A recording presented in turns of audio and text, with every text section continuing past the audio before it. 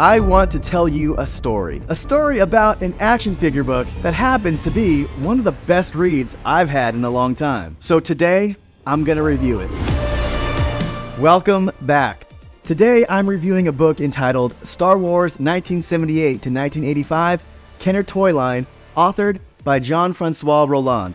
Do I think it's the freshest Star Wars collecting book out there? That's what we're gonna find out. So let's go over what this book is not. This book is not just showing off the action figures. It does that in a nice way, but what this book really is, and what really surprised me, is that this is a storybook that takes you through the journey of how Kenner went from an obscure toy company to world-renowned to, well, crashing at the end of its toy line in 1985. It's also the story of one collector's obsession with these toys, and I can see myself reflected in these pages with the author's passion. It really is the storytelling aspect that makes this book so different. There's nuggets in there that I never knew, such as sales numbers that Kenner was able to achieve, and even if you did know the information, it does go a little bit deeper. When I got this book delivered to me, I opened it not even knowing what I was gonna be in store for. And I purposely did not do my research on it to get others' reactions on it. I didn't see other people's insights. I wanted to go into this spoiler-free. So as I sat down on my kitchen table and started to read this, I was captivated. I really was just expecting a catalog of the toys with cool photos, but other collecting reference guides or books can give you that. This is a journey, it's a story, and it sucks you in. And by the time I had realized it, I was at my kitchen table 4 hours later.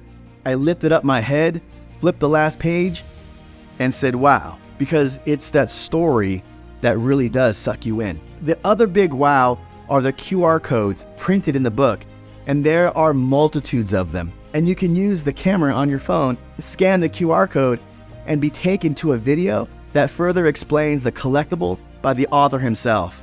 And the author does a really fantastic job in these videos to give you a brief walkthrough on the main aspects of the toy that you're looking at. And Uber collectors Gus Lopez and Duncan Jenkins give great forwards to this book as well. This book is a fresh look at collecting because of the author's use of storytelling and dropping facts in a linear form from the beginning of the Star Wars canon history to the end of the 1985 Power of the Force line.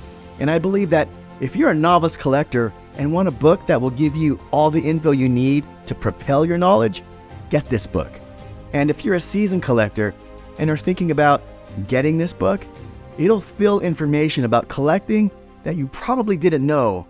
But the seasoned collector will also gravitate towards this book because of the empathy that you will have for this collector to realize the work that it took not only to curate this book, but to curate this entire collection. And all these pieces are from the private collection of the author.